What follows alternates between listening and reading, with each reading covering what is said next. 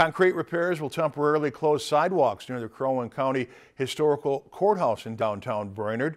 The repairs were scheduled for the beginning of the week and are expected to take 2 weeks to complete.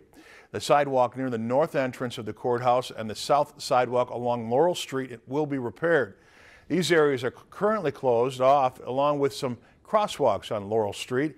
The decision was made by Crow Wing County officials to comply with ADA regulations. There's really two things that we look at in maintaining our sidewalks, and one is the OSHA, but primarily we go by ADA, which is the American with Disabilities Act.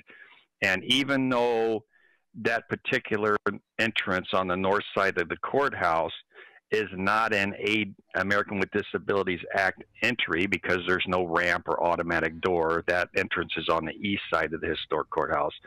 We still try to use those standards throughout the whole campus when we're looking at all of our sidewalks and entries.